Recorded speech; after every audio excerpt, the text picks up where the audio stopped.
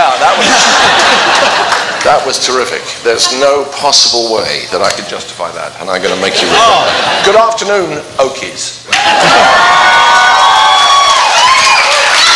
Thank you. It is, honestly, I just want to say, if I may, it's so wonderful to be here in Oklahoma. I meant to say, by the way, good Pesach and happy Easter.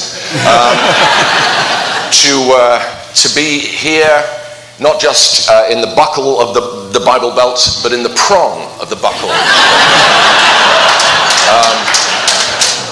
I appear before you totally unqualified to address the subject at hand. I am not a public speaker, I'm not an academic, I'm not a stand-up comedian. My God, by the way, those comedians last night, were they not? Incredible. Absolutely incredible. I had one joke, I did have one joke about all of us on the road to hell. And I don't know if you know this, but 48 hours ago, the Pope cancelled hell. This is absolutely astounding. After 1,000 years, as basically Article 1 in the Catechism, it's over. There is no hell. Which is, I suppose, is great. I mean, we could wrap this up early. It's absolutely amazing. I must say, if I were a Catholic, I would be fucking furious. I've been paying into this scheme for decades. Absolutely unbelievable. But anyway, thank you so much. I feel very honored to be here. I stand before you a proud atheist. Thank you. Well,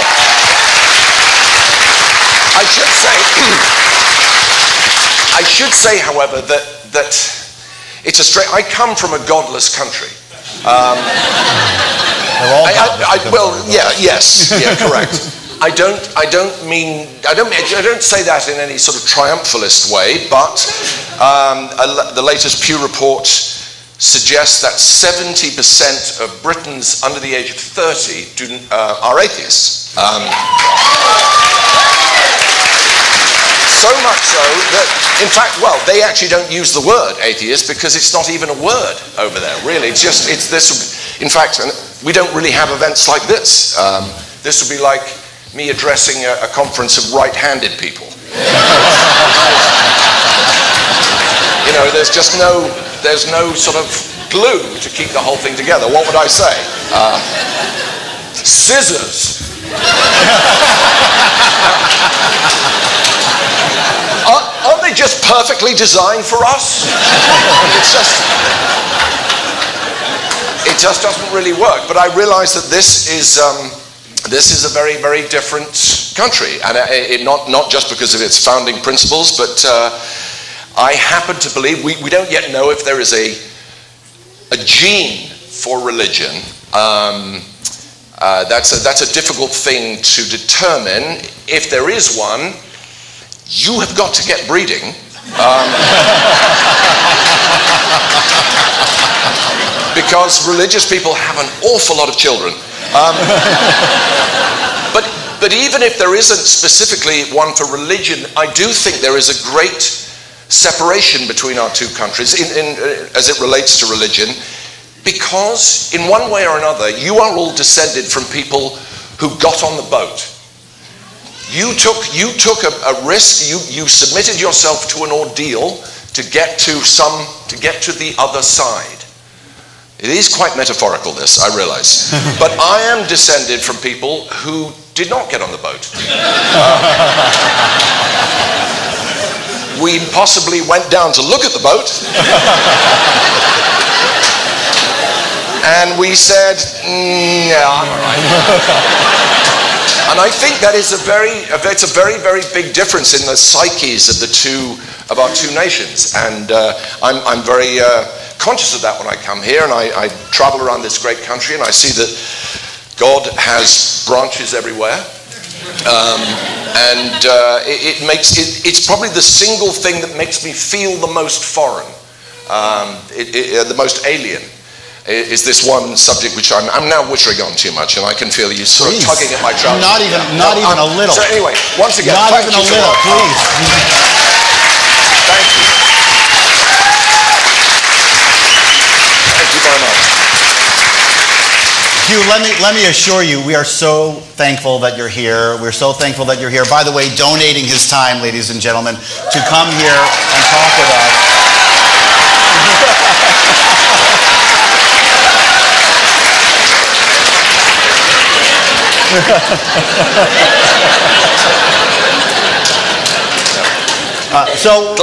Gladly so. We're so glad you're here, and we're really, really thrilled to have you. The big question, though, is why are you here? Why? We are so grateful to have you on our stage. Why have you decided to come here? Why have you decided to come to our stage tonight? Right at this exact moment, I don't know. But that's always true at the beginning of anything. I found, and you would say, probably any actor would say the same. Those sort of 10 minutes before you go on, you present yourself to any gathering. That's when actors are going, why the fuck am I doing this? I'm still coming down off that high. Well, I've been an atheist. I really have been an atheist as long as I can remember. That's not saying much. I have a very poor memory, but this sounds facetious, but it's actually true that God and Santa Claus sort of left together from my life. Yeah. They really did. And I mean, I'm not claiming that I, had this sort of rational clarity that allowed me to pull myself up out of some superstitious mire. I don't mean that. My parents were sort of vaguely observant. We went to church. They probably would have gone to church at Easter weekend, for example. Mm-hmm. Maybe twice a year they'd gone. I don't think they believed.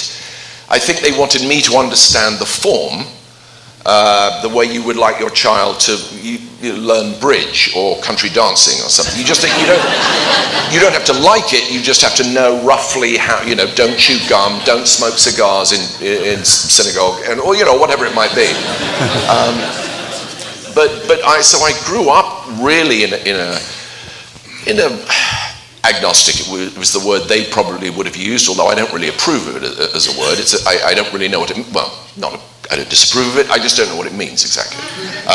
You're agnostic about the meaning of the word agnostic. I am. Thank you, sir. But I do think that my father's profession. He spent the second half of his career. He qualified very late in life, not till he was in his 40s. I don't mean he wasn't good. It didn't take him 20 years to qualify. I mean that he became a doctor late in life. And I always grew up, because I admired him so much, I grew up with this sort of reverence for science and the empirical and the provable. And I think that probably colored me almost more than anything else. I used to be much more fiery. I used to pound tables and grab lapels when I was younger on the subject of religion. I don't do that so much anymore. I love that. You love it? Yes, I know you do. I know you do. You're a fire breather. Yeah. I'm slightly medicated, so it's all. We have plenty of medicine for you. Yeah, right. By the way, good health. Yeah.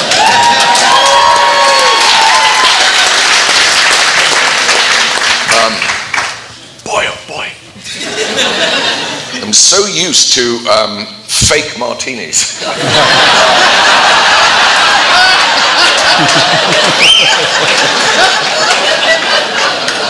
Actors see a glass like that, it's a glass of water with an olive in it. Yeah, oh, blood!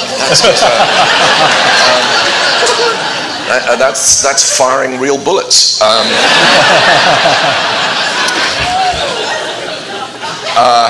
No, I am much less argumentative than I used to be. Much less combative. Apart from anything else, it doesn't work. I can't. I don't think you can talk people out of it necessarily. And in fact, I just examining myself, you can't talk me out of much. Right. I don't change my mind. I don't know how many. Who here can remember the last time they changed their mind about something significant? Yeah. Oh, actually, that's quite impressive. A long time ago. I mean, that was sort of 20 or 30. That's much more than I thought, and good for you. I don't mean like a brand of breakfast cereal. I mean something substantial. Well, good for you. I don't do it, or I can't remember the last time I did it. And I think that's a failing in me. I'm not proud of that. Well, I mean, we all have the preconceived notions. We all have our cognitive dissonance. We all have our stuck in the mudness. What brings you to the American Atheist Convention itself? Why? What about the movement brings you to take time out of your life and fly to Oklahoma and sit on stage with me? Well, you are a very charismatic draw, let me say, first of all. Yeah. And I watched you do battle with Bill O'Reilly, and I went,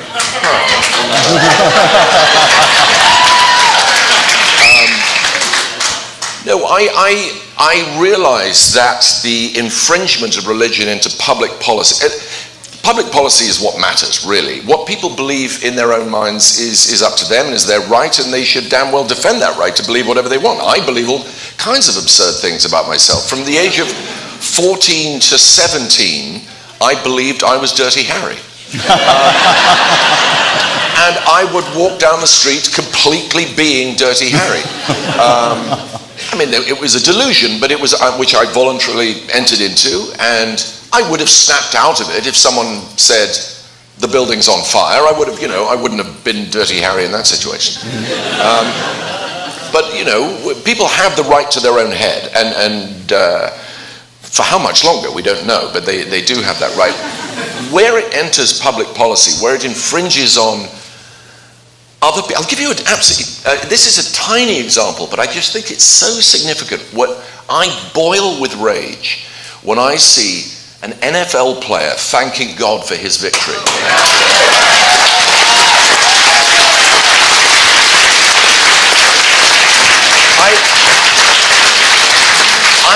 And it's not because he's articulating his relationship with what he imagines to be that character who's intervened in his affairs. It's not that. It's what it says about the opposing team. Yeah. That's where it. To actually stand there and brazenly declare that God is against your opponent, it makes me want to vomit. The arrogance of it, and the sort of the dumbness.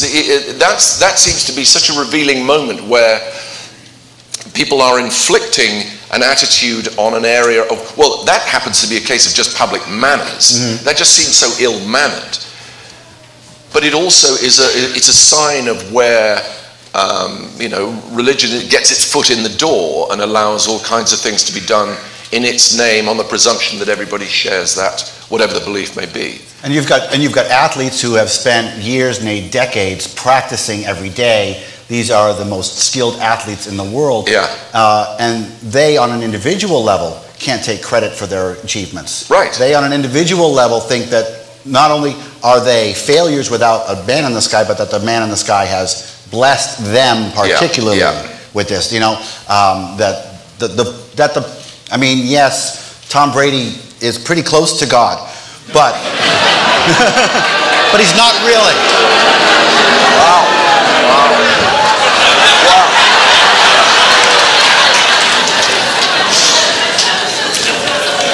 But I always find it sad when they do that on multiple levels. One of which is that they're using their fame to push their religion on other people's children, which makes me really angry. But also, they have been pushed on it. They're victims of indoctrination too. Their pastor has told them that they couldn't do it themselves, right? Even though they've done it themselves, right? Stealing the credit and giving it to religion, aka the pastor themselves. Yes, that's right. But there's a weird paradox, isn't there? Because it seems to be a strange combination of incredible humility to submit to the words of the pastor or the idea of the God and surrender the credit for your own excellence or your victory.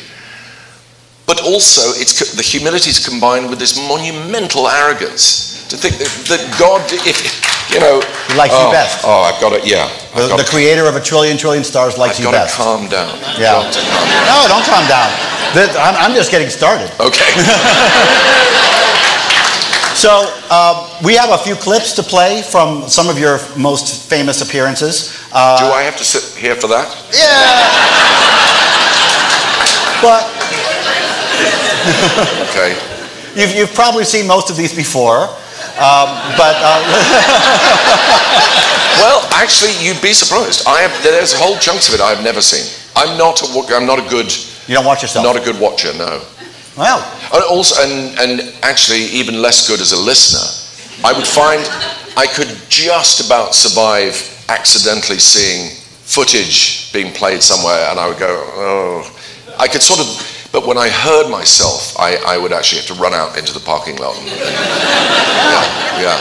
Well, but I'm prepared to do it right now, if that's, all right. That's what it takes. Yeah, let's see what all the fuss was about. Let's see. Okay, let's play clip 1 and start this thing going from the house. So there's I really like that clip because there's so much meat in such a small clip. So House himself, the character, was very atheistic, very, very anti-religion. The first question that is on the minds of a lot of people is how much of Hugh is in House?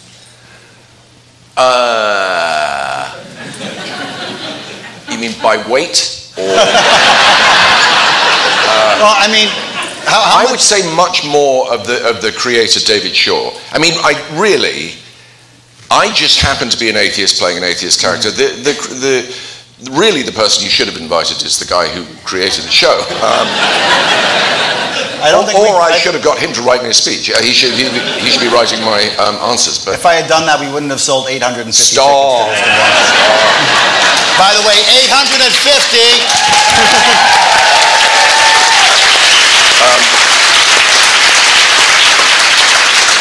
I suppose it would have been hard to, if I'd been could I have played House if I were a Jehovah's Witness?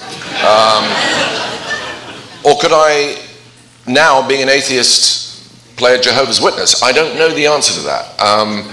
I think it would be difficult. I don't mean because of the dishonesty, because all acting is dishonest, obviously. It's consensual dishonesty. I don't know. I think it would have been difficult. I have been in situations where I've turned things down because of a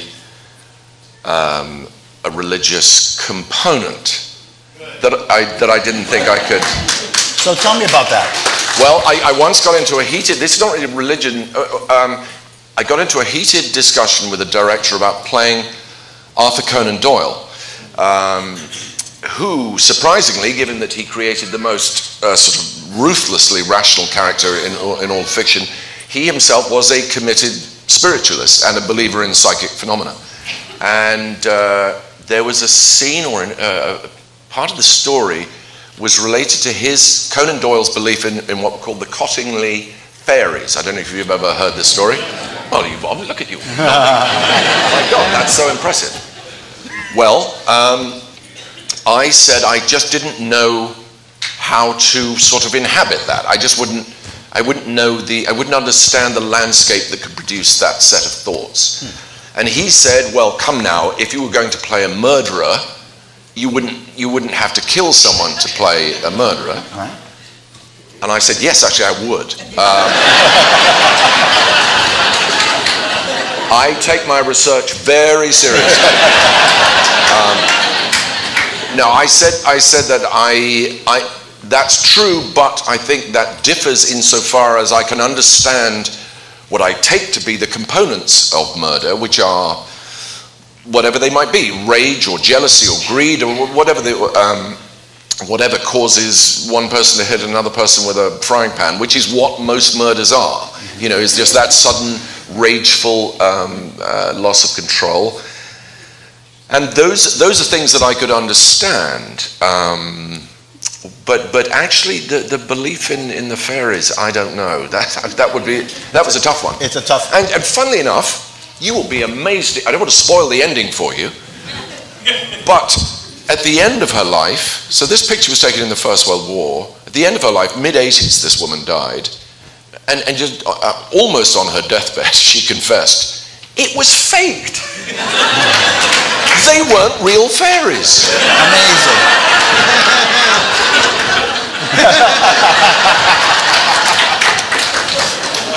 Good grief, Holmes, you moron. Yes, amazing, amazing. And there have been some other examples of that where I just think, I don't know how to do it. I also am not completely sure that I want to contribute to all this folderol that surrounds it. I just don't see it in the same way. There's a huge documentary going on at the moment on CNN about the Pope, which I have not watched, nor will I. I mean, not a great point of principle. It just doesn't interest me. But it's hard to avoid the trailers. The trailers for it drive me mad.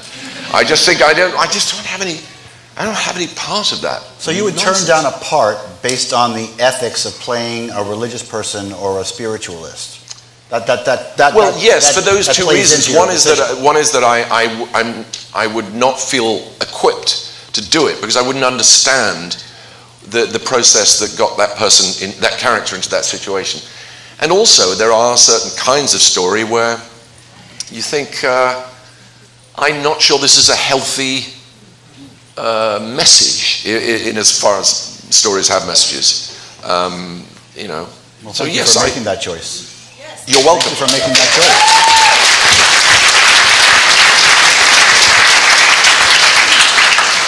So I knew Douglas Adams for a few years before he died. And brilliant guy, great guy. And in the period of time that I knew him, he moved from the UK to Los Angeles. And when he was in the UK, when he was living in the UK, I asked him if he had had any negative repercussions to his atheism affect his career. And he didn't quite know how to answer it. This is when I first met him. He didn't quite know how to answer that question. And then we stayed in touch, and we became friendly, and he moved to Los Angeles. And then he called me one day, after living in Los Angeles for a brief period of time, and he said, now I know why you asked me that question. So tell me about your experience and if there's been any difference. You've played UK characters, you've been in the UK, you've been in America, you're a TV icon here in America, you're a known atheist, and your character was an atheist. So tell me about the negative feedback or the negative repercussions, or has there been any negative repercussions to your career, and is there a difference between the two locations? There is a massive difference. Tell me about that. Well, for example, I don't know if people are aware of this, but Tony Blair, for example, is a pretty committed Catholic. That was something he more or less had to keep secret. Not secret, but it was something he kept quiet. It was considered an electoral liability in the UK. If people felt, you know, the phrase we use over there is God botherer. We would actually assume that he's actually not quite right in the head. The absolute reverse is true here. I mean, you have had a black president. You came within a hair's breadth of having a woman president. But an atheist president is a long way off, I think, here. You've or got current. Yeah. Oh, well. Yeah. Yeah. That's the question, right? Yeah. Yeah. He's current, he's just faking it. Yeah. Well, I mean... Some might think. But there were 15 Republican candidates vying for that slot, and they were competing with each other to be, you know, in piety, and it was absolutely nauseating to behold. But I cannot believe that it was in all those 50. But I think the sort of semi-final round there were 15 of them. I just can't believe all 15 were. It just can't be true. Although although I do have a disagreement with you in this regard, that I'm not. You said I read his book, by the way. It's awfully good. Thank you.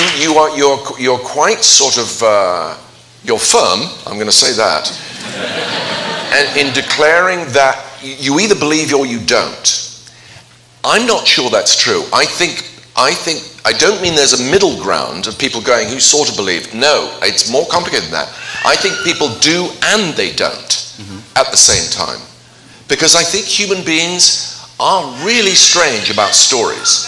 We have an ability to engage. It seems to be what we do. Storytelling is, after all, something we've been doing longer than almost anything else. I mean, Aeschylus was putting on, probably on a stage much like this, was putting on shows before the Greeks had worked out how to press an olive, more or less. It's something, stories do provide people with a framework of sorts, and people are able to believe in them and not believe in them at the same time. That's, after all, how I make my living.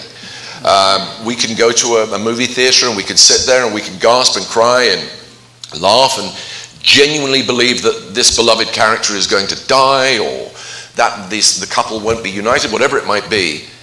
At no point do we feel that we are actually in it. And yet we are.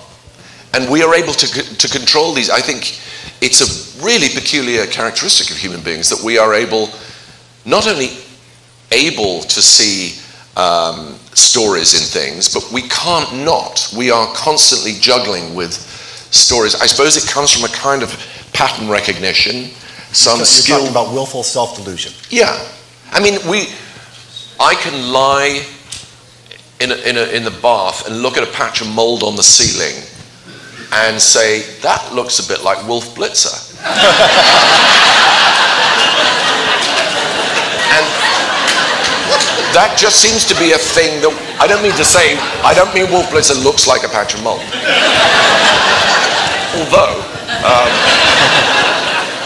it just seems to be a thing that we can do. We impose we are looking for similarities and metaphors and allegories and synecdoches or whatever, that whole batch of things, constantly. It seems to be something we can't switch off. And I think people, and we can do them simultaneously while knowing, like I could be Dirty Harry while buying a pack of gum. You know, the two things exist at the same time. So I think when you say you either believe or you don't, I'm not sure I go that far. I think a lot of people are doing both at the same time, believing and not believing. And so we have these conversations, for instance, the street epistemological approach, the Socratic approach. I'm glad you tripped up on that. Yes. Well, I got it the second time. Yeah, but if you cleared that one the first time, might have been really yeah, cool. it would have been a challenge. Yeah. So we take people through these conversations, and that's how we get them to admit to themselves, because a lot of times they're not believing, but they are choosing to pretend to believe. Right. Because it's easier to choose to pretend to believe. That's what I was talking about in Fighting God, which thank you so much for saying that.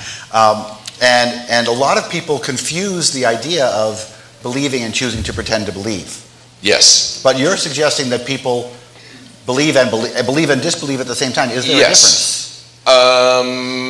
Yes, I think there is, because conforming to something that other people do that's another human characteristic that seems to be very powerfully in our wiring, that we want to belong to the tribe and we will go along with what the tribe does.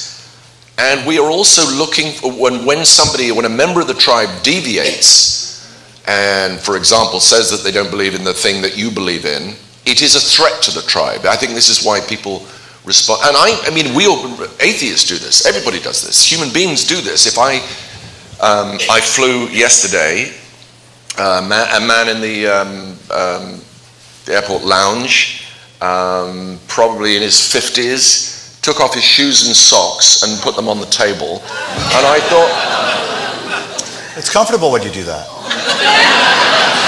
It's not comfortable for me when you do that. And I just thought, so I am immediately extrapolating all kinds of things from that one action. I'm feeling like he's a threat to the tribe. I'm thinking, I cannot possibly agree with this human being on any other subject. I just know that his choice of aftershave will make me sick. I know that his choice of music, the books he reads, the movies he likes, I'm going to disagree with absolutely, which is absurd, because it's possible that the only deviation he had from being a complete carbon copy of me as a tribe member was that one thing about the shoes. Mm-hmm. It's possible, but I take it as, we all do this, we take it as a sign of a million other things. And I think that's, that imposes a great pressure on people to conform and just do what everyone else is doing. Yeah. And if we all agree that we're going to believe in this thing, yeah, it's comfortable and it's civil in a way. And that's not a completely destructive instinct, by the way, yeah. I don't think. Yeah. So maybe we disagree on that as well. I think that's an instinct that actually, for the most part, is benign and actually even vital. And when that starts to disintegrate, which is what I see when the man puts his bare feet on the table, I just think, oh, it's all disintegrating now. If a man can do that, then there's no telling what could happen, you know. I know it's trivial, it's a very, very trivial thing, but that's what we do. I think we pick trivial things and we extrapolate and we infer and find patterns and resonances with other things because we can't switch it off. We're doing it all the time. And so, speaking of can't switching it off and doing it all the time and trivial things, I want to talk a little bit about hate mail. I want to talk a little bit about hate. A lot of times I get hate. You and I were talking last night about the hate that we get at American Atheists and the death threats and all sorts of things like that. Have you experienced a difference in the hate? What kind of reaction do you get from fans, positive and negative, that's atheism related? Between the UK I don't think and America? any of it comes close to what you've experienced. I have read some of yours and I wrote a couple of them. But I've read some of yours and it's truly astounding what you've had to endure. I was in a slightly unusual position. Well, first of all, I think I was protected.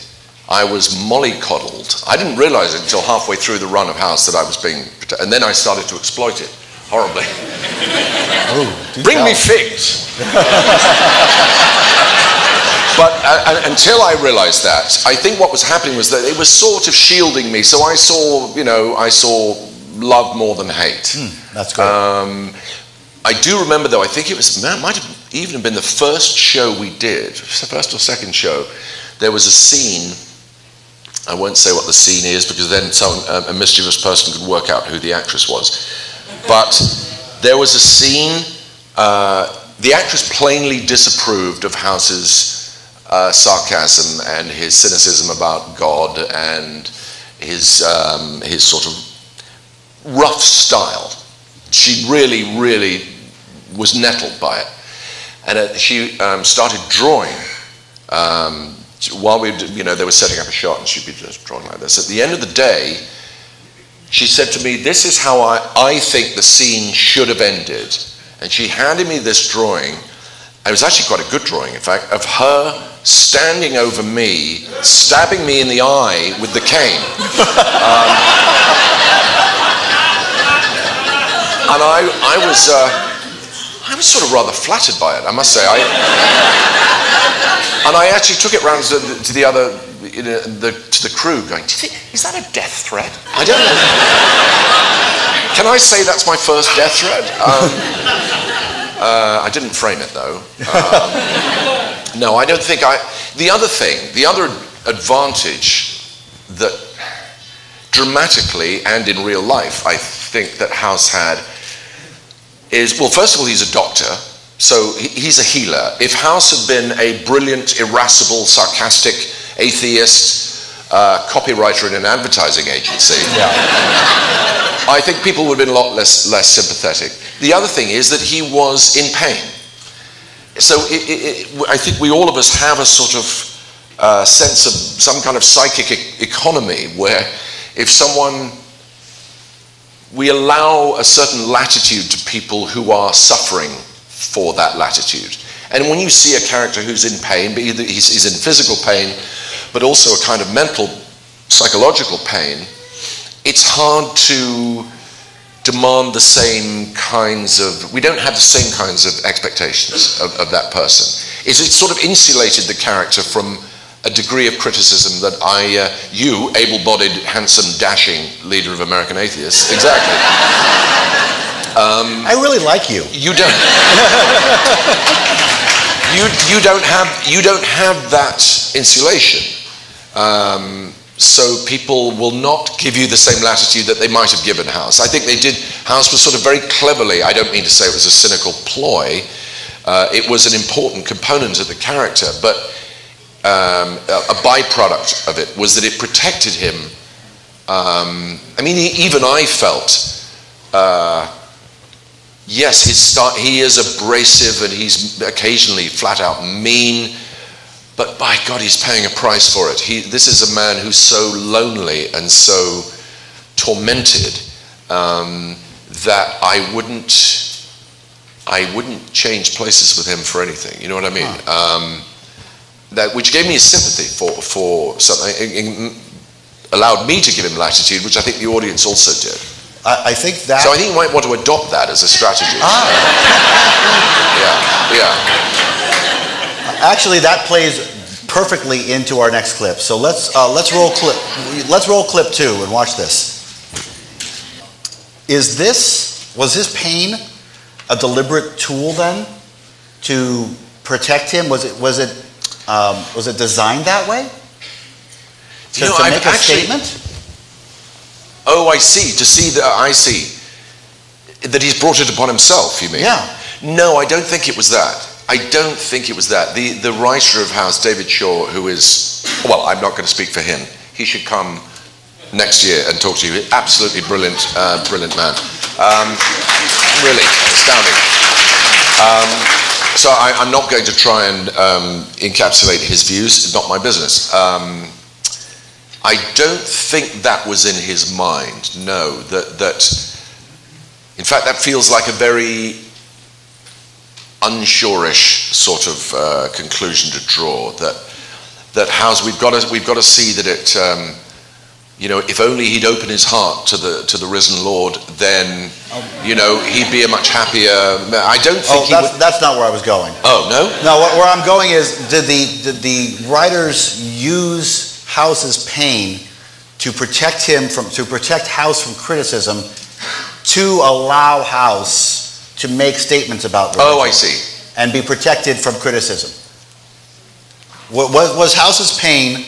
Was House's internal and external and physical pain a tool to allow him to be more sarcastic, to be more... I mean, it had that effect. What's the chicken and the egg? Yeah, it had that effect. Which came first, I don't know. Whether it was designed that way, or whether David Shaw actually just saw a sort of Byronic silhouette, which just appealed to him, a sort of haunted... it's a sort of Phantom of the Opera kind of thing. I'm not sure. I mean, he is a very clever... I wouldn't put it past him. He certainly, obviously, has the skill to make that work. But I don't know if he set out with that in mind. It just seemed to have that effect. It had that effect for me, and I think it did for the audience too. Wow. So that scene particularly was about the problem of good and evil, right? About plagues happening, and she's going to keep asking me why bad things happen to good people. What would House say to answer that? About, when we're talking about, or I should say, what would House say? What would Hugh say to the problem of good and evil? When we're talking about...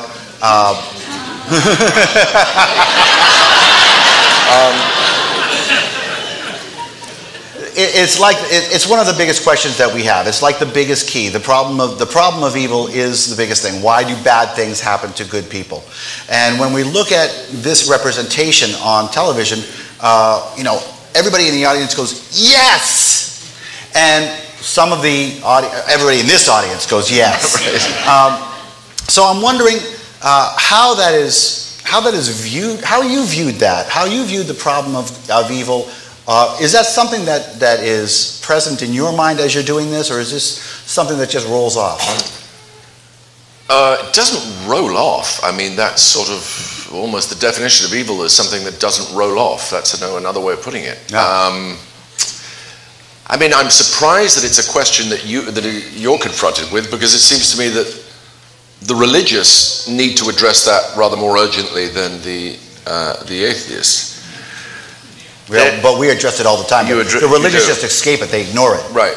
And House brought it out. You know, there's an Oscar Wilde. I'm sorry to. It wouldn't be a complete event without somebody quoting Oscar Wilde. Oscar Wilde once said, "There is no sin except stupidity," which, like all of Wilde's epigrams, sounds on the surface silly and facetious. But underneath, I think, is immensely profound. What it says to me is that if we knew everything, if we knew the state of the universe, there would be no such thing. Our only failing is not knowing. Right. And here's an example that I came across. Again, this may be something very familiar to you. I don't know. It was certainly struck me. Please cut me off if this is a story you already know. The story of Charles Whitman. Does anybody know who Charles Whitman is? No. Quite a lot of people. Well, I don't know whether to go on now. I don't. So Charles Whitman, 1st of August 1961, I think Charles Whitman climbed the clock tower in the University of Texas with a rifle. Yep.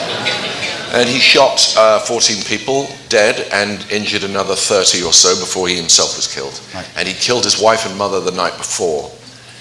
Now, he was like the prototype shooter. It was just the most horrendous event.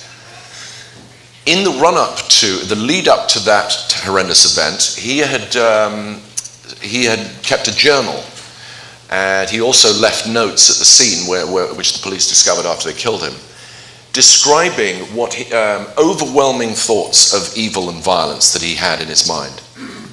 So overwhelming were they, and so troubling to him were they, that he actually presented himself to a number of university psychiatrists who took him sort of seriously. I mean, they were disturbed by him. And he said, "I don't know what it is. Something is wrong with me. I keep having these impulses, these terrible feelings of violence." And at the scene of the crime, he had left a note asking that his brain specifically, be autopsied. Which was done, and they found an astrocytoma, which the coroner described as the size of a pecan in his amygdala. Mm-hmm.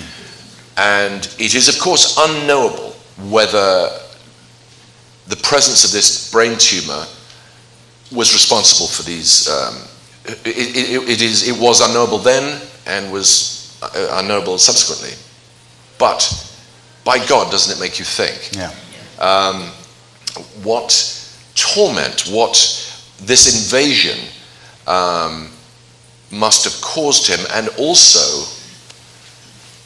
it therefore causes one to ask the question, well, who committed the crime? What is the identity of Charles Whitman that he did this thing, undeniably did this thing? Is the tumor him? Is it part of him? Is it part of his essence? Or is this an alien invasion? It's the knowing. It's the knowing why people do things. Stories, by their nature, are neatly trimmed around the edges. We get to know, we follow the main characters, and we see what their motivation is for doing what they do. There are tangential characters who come in and leave, and we never get to know why the pizza delivery boy, behaved the way he did, or why he stole the purse, or whatever it was. We never get to follow that strand, because a story is a story, and it must be hemmed, so to speak. But if we knew everything, this is why I think that Wilde quotation is so profound. I think it would make a nonsense of the conceptions of evil, but we don't, and we never will, probably. Well, this is a question of free will. Yeah. Can you have evil and free will at the same time? And is free will actually an illusion in the first place?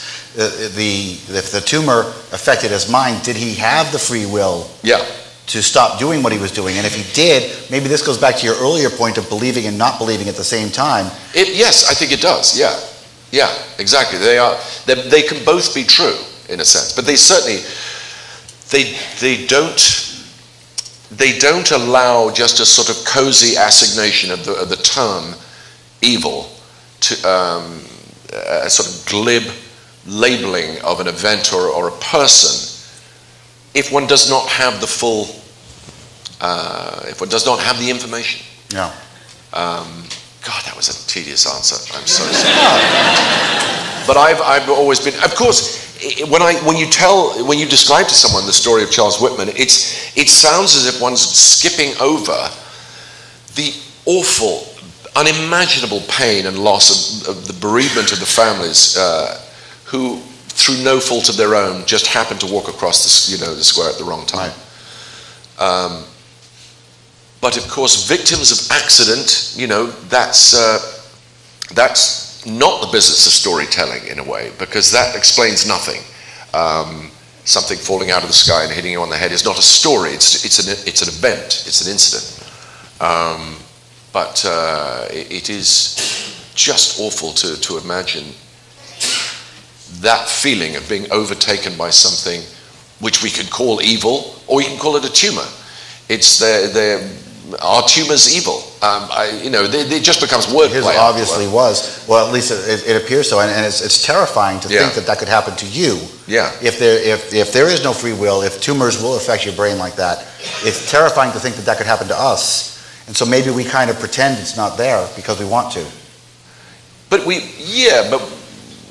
shouldn't pretend too hard. Yeah. I don't think.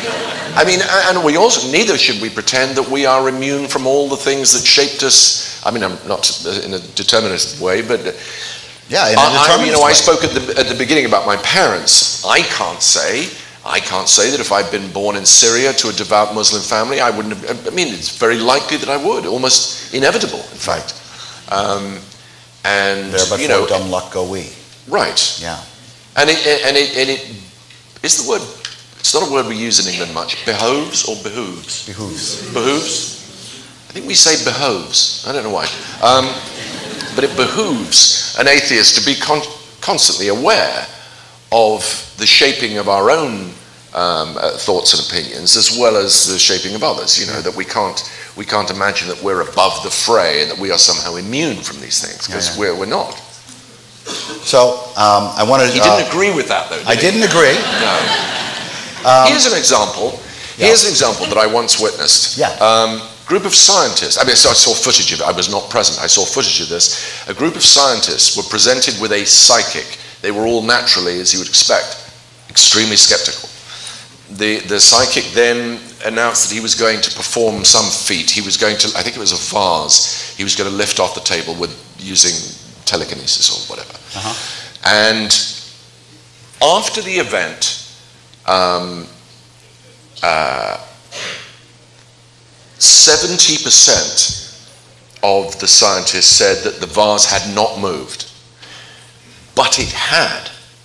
They'd actually done a sort of magnet or hidden wire trick that had caused it to move. But the scientists, so convinced of their skepticism, were persuaded themselves that it had not moved. It could not have moved, therefore it didn't. So they, intelligent, disciplined skeptics as they were, even they were.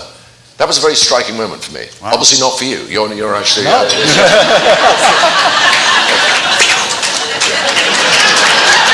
Let it go. Go. So that's the power of suggestion. That's the power of cognitive dissonance.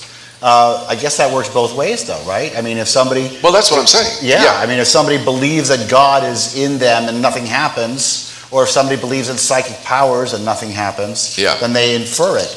And that becomes an enemy of knowledge. Right. And what you're saying is that works in both ways. Yeah. It's really interesting to think, because we, as atheists, we want to be skeptical. Skepticism is highly valued in the atheist community, in the American atheist community. And to think that we are susceptible to it is difficult for us to grasp. Of course, yeah. But But I don't mean it's not a thing to obsess over, but it's a thing just to check every now and then. Yeah. I sort of think, well, I say that happens to be my belief, but I can't honestly say that if I'd been in that guy's shoes, perhaps I would feel the same way. Every now and then it's worth just taking a sort of inventory of one's own, not prejudices, but judices. Judices? Yeah, I just took the pre off. I don't know if it's not really a word. Let's head over to, because I hate to say this, but we are actually close to running out of time. So I want to, yeah, I know. All right. We'll do two more quick clips. I'm going to face this way for this.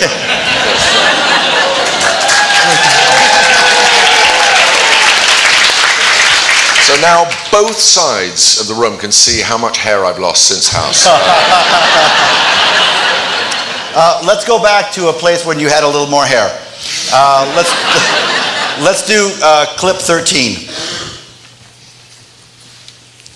So tell me a little bit about Blackadder. Tell me a little bit about your experience there. Tell me a little bit about you're in this. I mean, tell me. Do you have an anecdote about that? Let's just leave it nice and open.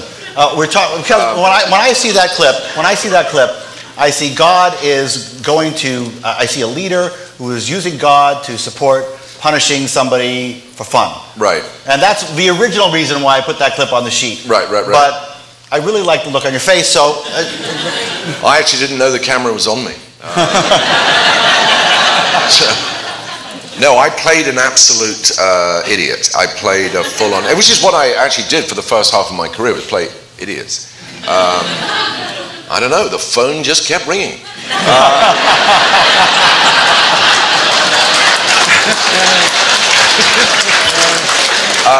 It was a wonderful experience. It really was an amazing experience. It wasn't easy. I mean, it was intense. There was a lot of quite strong opinion flying about. You had to go to work and be ready to fight your corner, because it was, there was some strong-willed. I mean, in a good way. I mean, it wasn't argument, but it was quite an intense process. But I absolutely loved it. The most poignant thing about it, and in a way, maybe this is a little bit like House's pain and the suffering, the price he pays. We had a lot of sort of research materials around as we rehearsed, and so we would constantly we were surrounded by these images and these stories and these accounts of life in the trenches, which was so. I mean, the Pope cancelled hell, but if there is a hell, there is a hell on earth. Northern France, 1916 would be it. It was just unimaginable. The carnage. 60,000 men on the first day of the Somme, and these were men who, by and large, were raised from local regiments. So that meant not, 3 guys from every village. It was a town or a village. Every man between, 17 and 30 just disappeared. Just, the heart ripped out of whole communities. And it was absolutely, it could and did bring us to tears, actually, sometimes. It's doing it to me now when I think of it. What those young men went through for, well, my God, it's hard to argue really what was gained, or at least what could have been gained by other means, but it was just a horrendous event. And that gave it. So you'll have to forgive me if I don't. That's the abiding memory I have of that thing. Was the sense of the poignancy of that we were making jokes. We were trying to do something funny, but we were doing it under this terrible, terrible black cloud of their impending death. Because right from the start, that these guys are not going to survive, because they didn't. Yeah. People just didn't, and the day would come, the whistle would be blown. They go over the top, and that's it. If they last 30 seconds, it's a miracle. Wow. Horrendous, absolutely horrendous. Sorry to bring everybody down. That's okay. That's a great showbiz anecdote, isn't it? Sorry, I don't know what came over me there. That's okay. We have we have negative time left, but I'm going to show one more clip. Okay. I'm not eating into your time, though, am I? No, nobody eats into my time.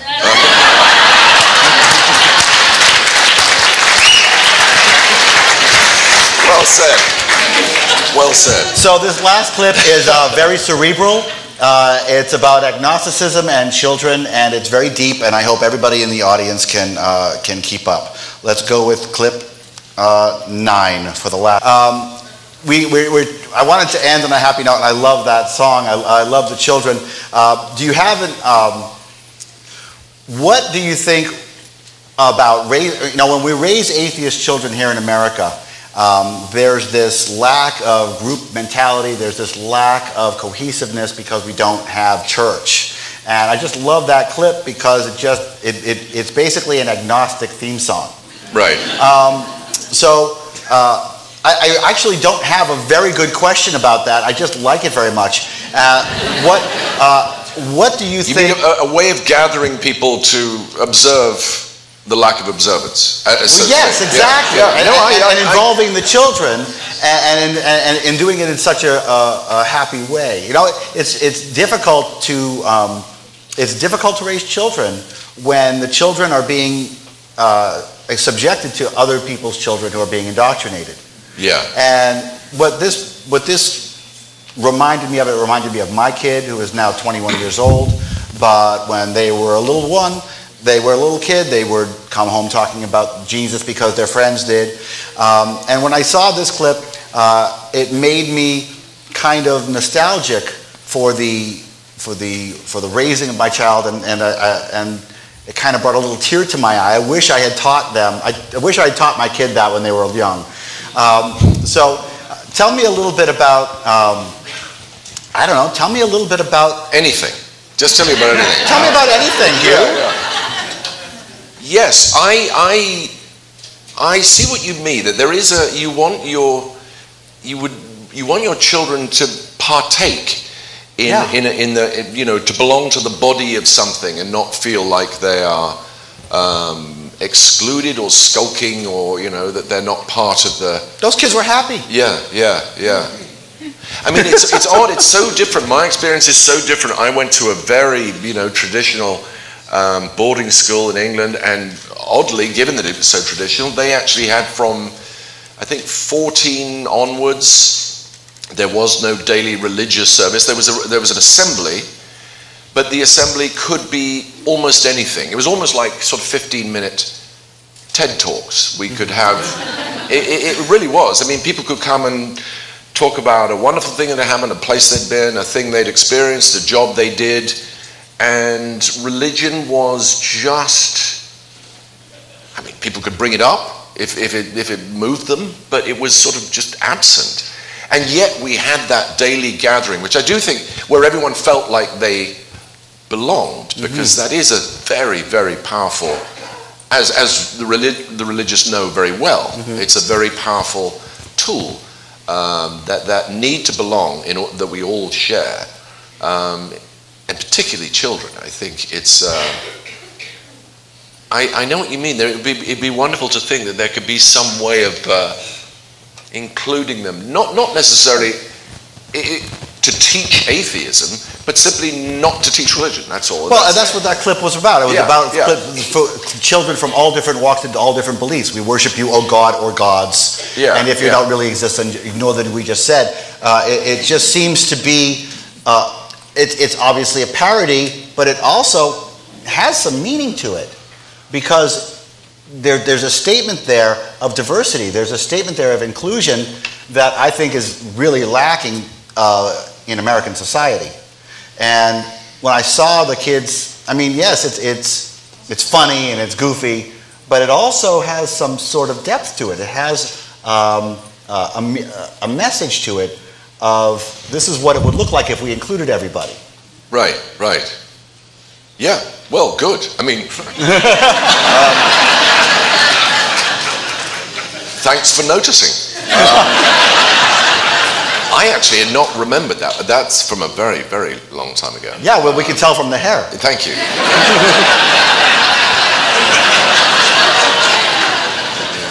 That's low. Hugh, I want to thank you again profusely for being with us today. You have... did you have a good time? Yeah.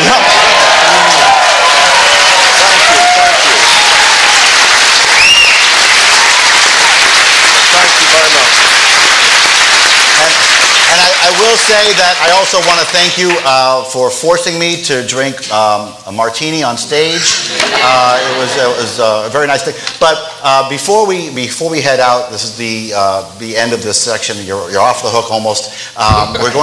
You're going to be appearing at the VIP reception. Thank you very much for coming to the VIP reception. Do you have anything? Where I'll do all my good stuff.